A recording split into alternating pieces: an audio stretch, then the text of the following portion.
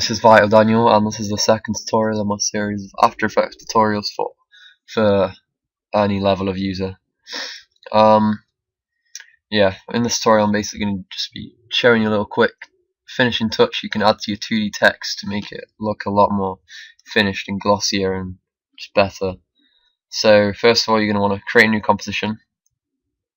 Yeah, that's fine, 1080p, 10-second duration, doesn't really matter what the duration is for this. Anyway, get your text tool, create some new text. Hi. Yeah, that'll do.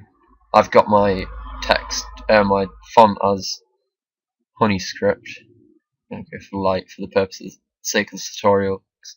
You'll be able to tell the difference. You'll be able to see the difference more than what I'm showing you. Yeah, just bring up title and action safe down here, and align your text to the center. About to fit so we can see the composition at best size. And then you're going to want to basically, where this whole tutorial happens is you're going to have to create new layer, new layer, new light, and then we're going to want to go for the spotlight, and then the point light. Yeah, and leave it as its default settings. I'm pretty sure that's the default settings. I don't think I've changed it before, and it's used my default settings. But no, I think that's the default for when you first start up After Effects. So yeah, that's fine. Okay. Sorry. And then you're going to want to change this layer, the text layer, to a 3D layer by checking this box, the 3D layer box. So now your text is a 3D layer. If we zoom in, you should be able to see the difference already just by. It's probably hard to see on when I've screen captured. So yeah, just ignore it. When you do it, you should be able to see a little bit of a difference, not too much.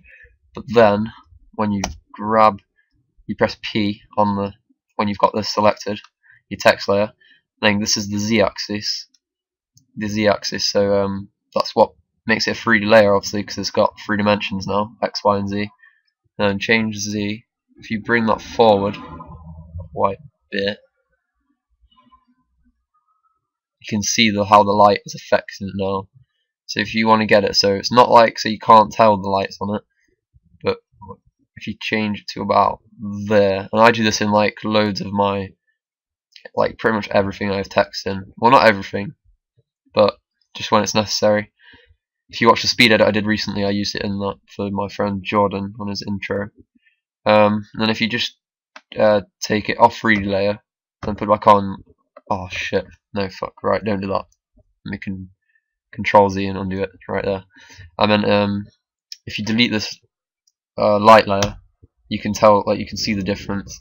That's what it's basically doing to your text. That's the finishing touch. If you can't see that on screen capture, I'm just going to go back to here so you can see a bit better. That's basically what it does, but it makes it look a lot better for a lot of things. So if you create a new, you can also use it on your solids as well. So your background. So if I make that solid, and drag it down to the bottom, so it's my background. Then you can also, if you make this into a 3D layer now, the light will be affecting that too, like so. And then obviously you can just grab your light layer, you can move this around a bit wherever you want it to, and then you just put it to however you feel it affects the text best and the background. So obviously you can see the background's being affected by it, but obviously you're not going to want your text in complete darkness. So yeah, I think that's okay. That's basically it. That's all I wanted to show you in this tutorial, and yeah, thanks for watching, and I'll see you in the next tutorial. Cheers, bye.